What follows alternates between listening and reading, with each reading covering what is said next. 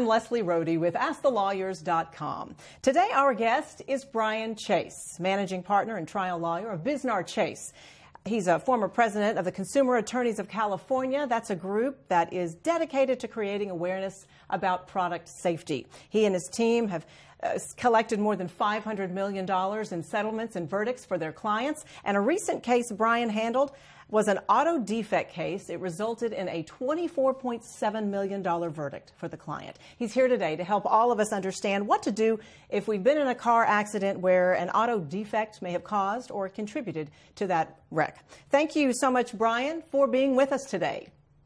Well, thank you, Leslie. It's my pleasure to be here. Thanks for having me on. I appreciate it. I want to start with help us understand the difference in a car accident case, that one that might be caused by an auto defective part and just a regular run-of-the-mill car accident.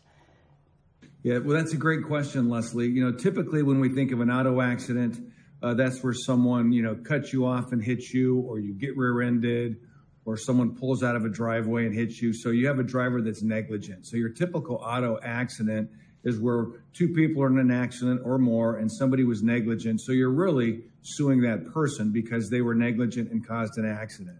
Now, the difference between that and an auto defect case would be if you are in an accident and something goes wrong with the car that causes an injury to you that you wouldn't have but for a defect. So let's say, in an auto accident, somebody could rear end you, and had a part not broken in your car, you might not have been that hurt.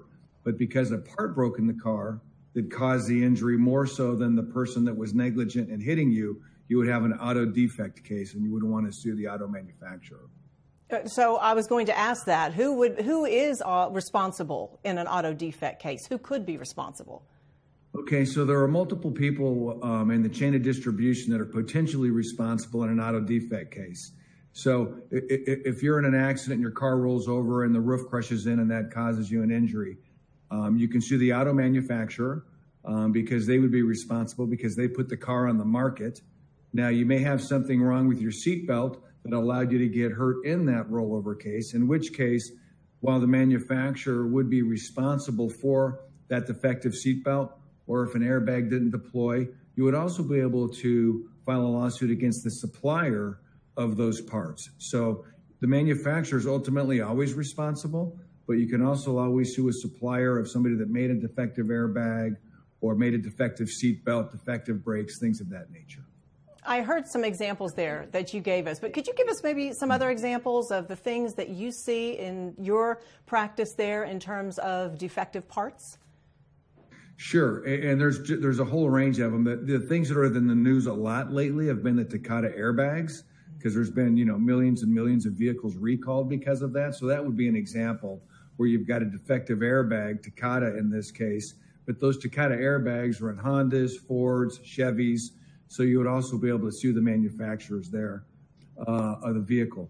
But the types of defects we see are everywhere from vehicles that roll over when they shouldn't, roofs that crush in and cause a head injury or a paralyzing injury when they shouldn't, airbags that deploy when they shouldn't or don't deploy when they should, seatbelt buckles fail. When people get rear-ended at, say, 30, 40 miles an hour, their seat can go backwards and break, and then you actually have no seat behind you and you end up in the back seat. I've got clients that have broken their neck and become quadriplegics from things like that. There's just cars getting hit and exploding. Gas tanks aren't supposed to explode anymore since the 70s in the Ford Pinto cases. So there are just a whole host of things that can go wrong in cars in accidents. A huge variety, it sounds like. Yeah. You mentioned the recall, and I was curious about that as well. Does a part have to be either recalled by the manufacturer or possibly even the government sometimes for a person to be able to sue for that case? Yeah, no, that's a great question because a lot of people get that mixed up, and absolutely not. Okay. All these defects, not all, most of these defects that I'm talking about right now involve vehicles on the road that are not recalled. You absolutely do not need to have a vehicle recalled to sue for an auto defect. And just because a car is on the road and not recalled does not mean it is not defective. From my view of the world and all the cases I do literally across the country, there are millions and millions and millions of vehicles on the road that have deadly and dangerous defects in them. that under the right circumstances can catastrophically kill you or injure you or a loved one or family member. So you have an accident, something happens to you. What are some of the things that will tell you if it was caused by a defective part? I mean, how do you know? Yeah, the short answer is I've been doing this for over 20 years, and so I've become real good at identifying auto defect cases early on with just typically a traffic collision report, a medical record so I understand what the injury is, and some pictures of the vehicle. So typically I can analyze a case in 15, 20 minutes and know 9 times out of 10 if it's no case, a good case, or an average case. Every now and then you'll come across something that's unique that you just can't tell by pictures because it's not what I call a typical defect I see every day, day in and day out. So under those circumstances, I've got a team of experts I work with, and I have to give them some more information so they can do their homework to help me figure out, whether or not a defect manifested itself and caused the injury. And you've been doing this for a while, as you say, but the average consumer who may be in an accident may not know and need to contact a lawyer. How does a person go about choosing a lawyer in one of these cases? Yeah, so that's another great question. You really need to hire an attorney that specializes in auto defect cases. I can't tell you how many times over the last 20 plus years I've had clients come to me where one or more lawyers told them they had no case. Good lawyers, well-meaning lawyers, but just don't understand auto defects because they were generic personal injury attorneys. So nothing against them.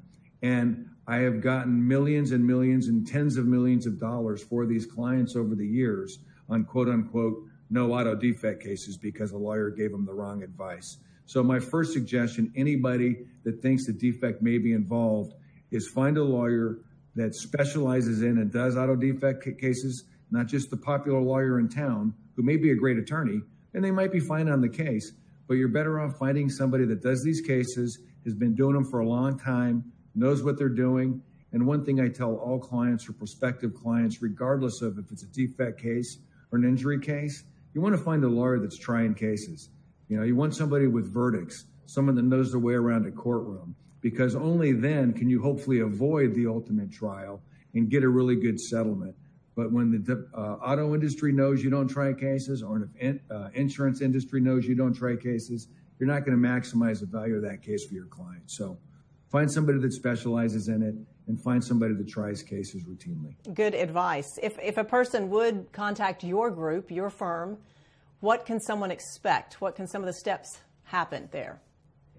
Yeah, well, we really, we've got, I think in the last 7 or 8 years now, best places to work in Orange County. So we have a really good team of people here and a really good culture. People overuse, I think, in the workplace, we're a family, but we really are a family here. And when you become a client, you're one of our family members. And we pride ourselves, and on our mission statement, we pride ourselves on giving a client superior client representation. And that's what we strive for. So if you call us, from right the minute you get the intake person on the phone, they'll ask you all the right questions, give you the information you need. If they can't answer the questions, they'll get me or one of my associates or partners on the phone to answer your questions.